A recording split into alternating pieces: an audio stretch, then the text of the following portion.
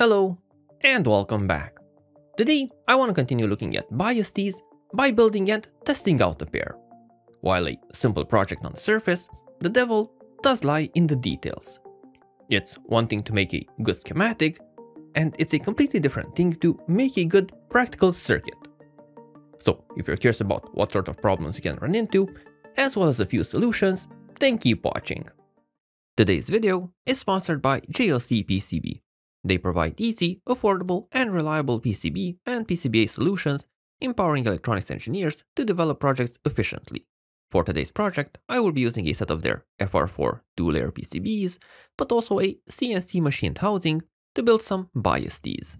Ordering a set of boards is as easy as dragging your Gerber files onto their website and setting a few configurations. Up to 8-layer boards can be obtained for as little as $2, and you can get a $30 coupon for the 6-layer boards, so even larger PCB sizes can be obtained for only $5. Easy to use, affordable to make, and reliable. Check out the link in the description for more details. So, first thing to consider is whether you actually need the bias tee or not. I mean, if you have an amplifier down the line, surely you need to supply it, but it's important to first observe if the receiver or circuit that you're using doesn't already have a bias tee built into it to begin with. So what I have here is an RTL SDR. And if we look closely on the board, right at the RF connector side, there is a series inductor with some sort of high side switch supplying it. So this is usually activated using the software control. In a similar fashion, this SDR play has a bias tee built with 2 ferrites in series, providing a bit better isolation and probably a wider bandwidth. So, having the bias tee already built into the receiver brings a few important aspects into play. It's already there, so you don't need to bother adding another one. However, this only works if the supplied voltage and current are sufficient to power the intended circuit. The first project I needed the bias tee for was the vacuum tube antenna amplifier. This needs a bit more power than the average SDR can provide, about 12 volts at 1 ampere. So the first bias tee that I worked on was as follows. For the inductor, I used a relatively large 33 microhenry toroid inductor with a ferrite bead in series. And for the capacitor, I left both a large film through-hole component as well as a small ceramic in parallel. Since this bias tee was supposed to work down to the AM band, both the capacitor and the inductor need to be of relatively large value. Then, other than the core LC circuit, I added a set of decoupling capacitors to improve isolation. Now, while not mandatory, I did add a few more things to the circuit. So first off, I added a set of back-to-back diodes on the SDR side, so the RF only side, and while the 1N4148 isn't really a dedicated transient suppressor, it should help a bit, especially during turn-on and off events, or if something unforeseen arrives from the tube LNA.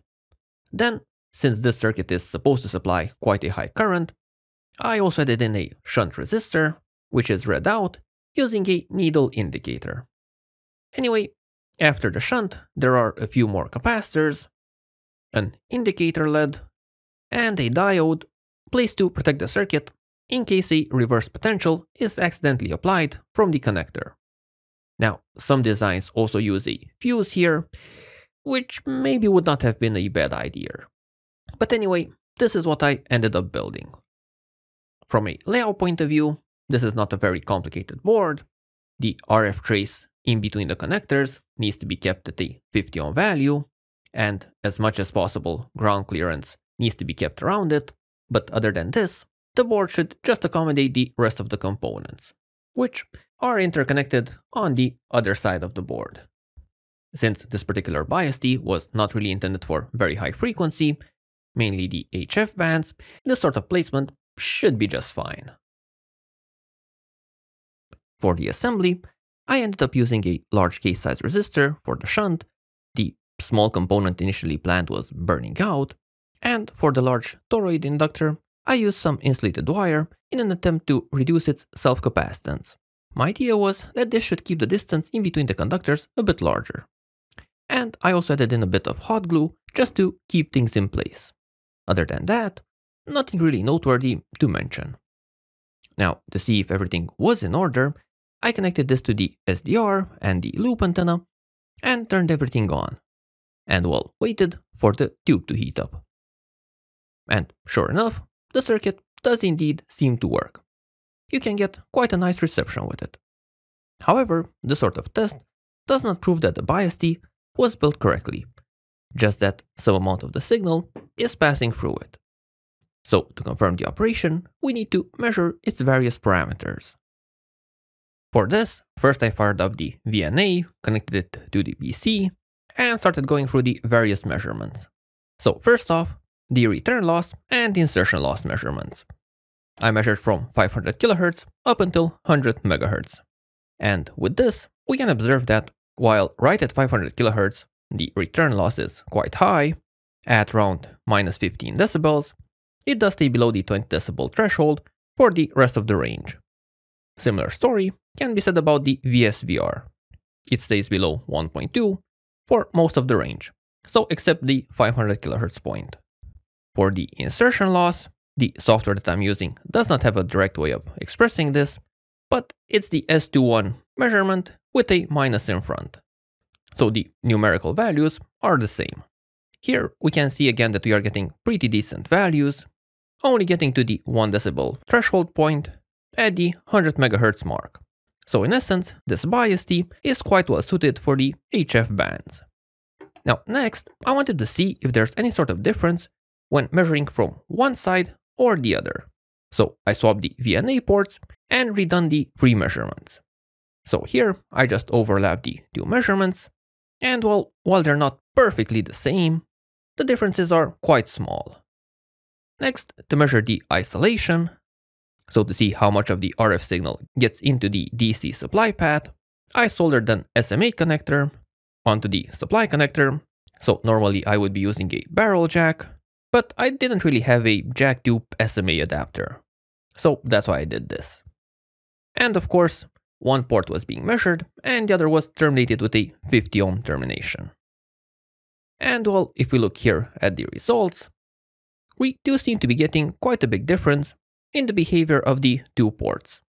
So whether we're measuring from the RF port towards the DC or from the RF plus DC port towards the DC.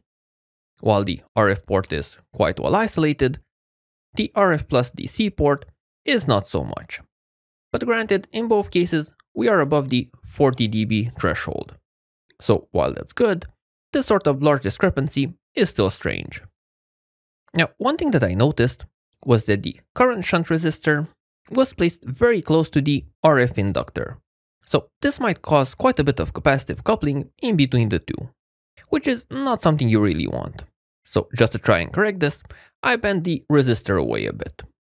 And by doing this, the graph from the reference to the new measurement did indeed change.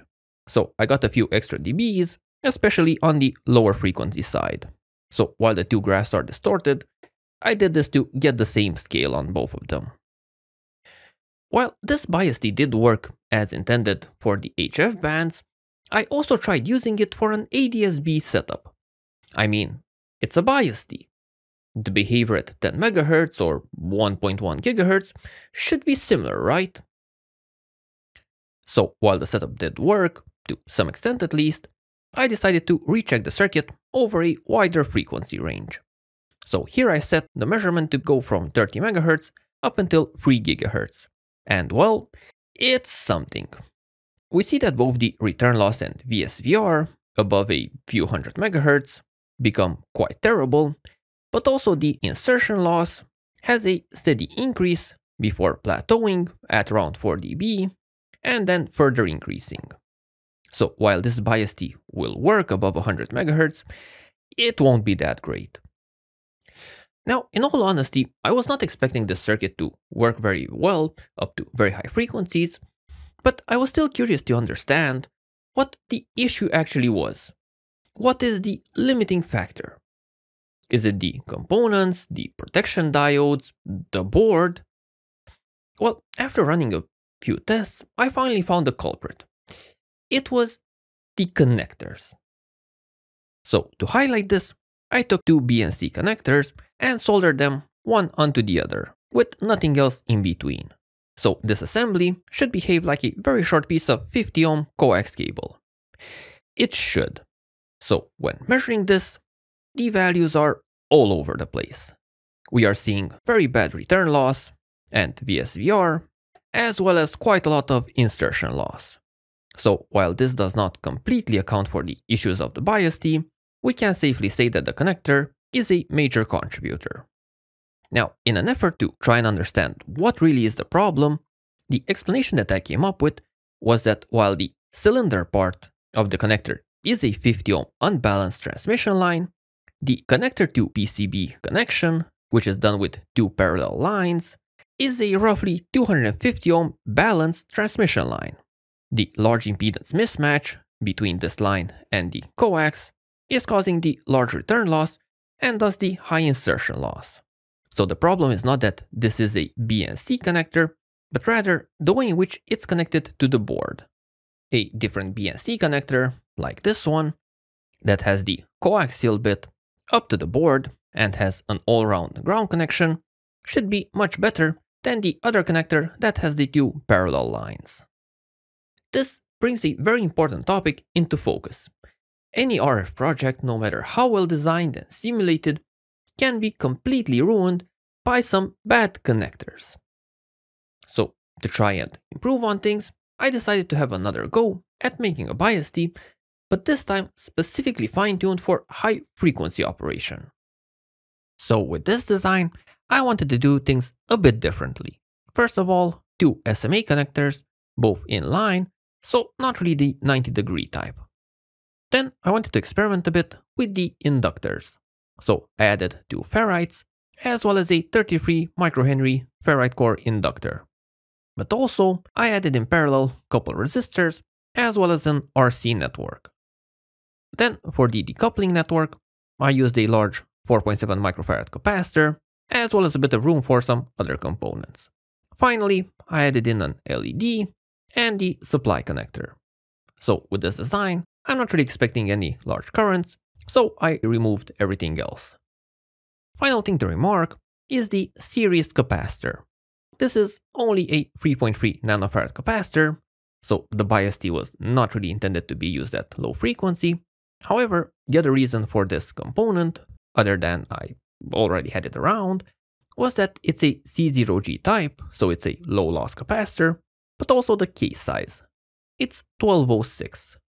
And well, this case size matches up quite nicely with the trace needed to make a 50 ohm transmission line on this specific board stackup. So the main cause of return loss are discontinuities present in the signal path. These could be the connectors, but also the series elements, like the capacitor. As long as the size is similar to that of the trace, then you should have a smaller amount of reflections. Other than this, I try to keep the RF trace as short as possible, so to minimize dielectric losses. That's why the board is so narrow.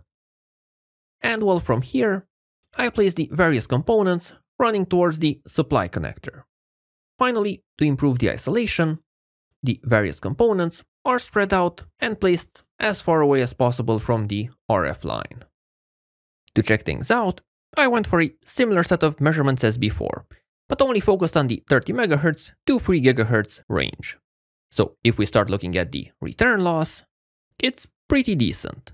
It stays below -15 dB up until around 1.5 GHz. And we also have a VSVR value below 1.4 up until the same range. And while the value does increase later, it still stays below about 1.6 over the entire range. Then for the insertion loss, while we do exceed the 1 dB threshold around the same 1.5 GHz, it's still staying within quite acceptable values even above. So while not ideal, a value of 1.6 decibels of attenuation for a homemade device could be quite acceptable. Now, looking in from the other side, we do see that a few differences do occur, so while not that critical, it's also not the same thing. So in general, it will be important to check a BIST both ways, just to see which is producing the worst results. Next, I looked at the isolation, which was not that great. So we're in the 30-something dB range, not really the minimum recommended of 40. So what I tried to do to fix this was to add in a small extra decoupling capacitor. The important consideration here was not just the value of 100 nanofarads, but also the case size. So the smaller the case size of a component, the less series inductance it will present, so it will have a smaller impedance at high frequency. And well, sure enough, after adding this component, we gained a bit more isolation. So the minimum value went down by about 10 decibels. So with this modification, the attenuation is below 40 dB for the entire range. So both these BISTs ended up doing their job. These will be usable circuits. However, if I leave them as they are, they will most probably break. So some sort of enclosure will be needed to protect the boards. For the large BIST, I came up with this 3D printed box, which is quite square, but it also has room for the needle indicator. So the board just slides in, and the indicator is held in place by this support. It's worth noting that having a wire just hanging around in the RF box is not really recommended, so you should try to avoid having this coming in contact with the RF traces. To finish things off, there's an end piece that is held in place with 2 screws. So these just thread into the plastic, and well, now we're done. For the small BIST, I wanted to try something a bit more special. So JLC also offers CNC machining. So I went with a CNC machined aluminum bit to enclose the circuit. This covers all of the RF bits, so no noise should enter or exit the device on this side. For the other side, since it's not that critical, again I went with a plastic bit. Finally, to close everything up, I used a set of M3 screws that go through the entire set, and the metal bit also has threads inserted. So you can specify not just the dimensions, but also thread properties when CNC machining parts. Finally, when mounted in an enclosure, both of these devices will most likely have a far longer lifespan. In the end, building a BIST can be quite a fun and interesting endeavor. It's not the most complicated circuit in the world, but it does require a bit of attention to details to get it working correctly. And with that said, hope you enjoyed this video, and if so, there are more similar videos on my channel that you might want to check out. And if you want to be updated with my latest releases, also consider subscribing. See you next time. Bye bye.